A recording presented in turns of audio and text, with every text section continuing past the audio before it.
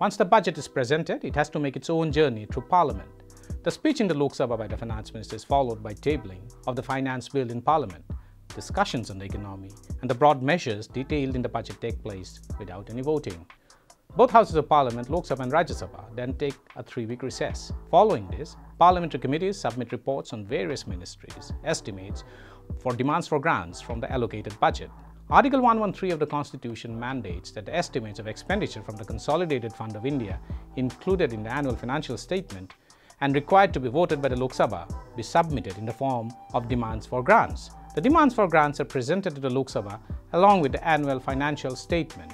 Generally, one demand for grant is presented in respect of each ministry or department. However, more than one demand may be presented for a ministry or department depending on the nature of expenditure. In the budget 2018-19, there were 99 demands for grants. These are essentially annual expenditure plans of each department or ministry for the financial year.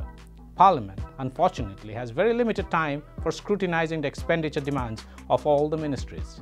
So once the prescribed period for the discussion on demands for grants is over, the Speaker of the Lok Sabha puts all the outstanding demands for grants, whether discussed or not, to the vote of the House. This process, with demands which have not been voted upon till the last day and then are voted upon together, is popularly known as guillotine.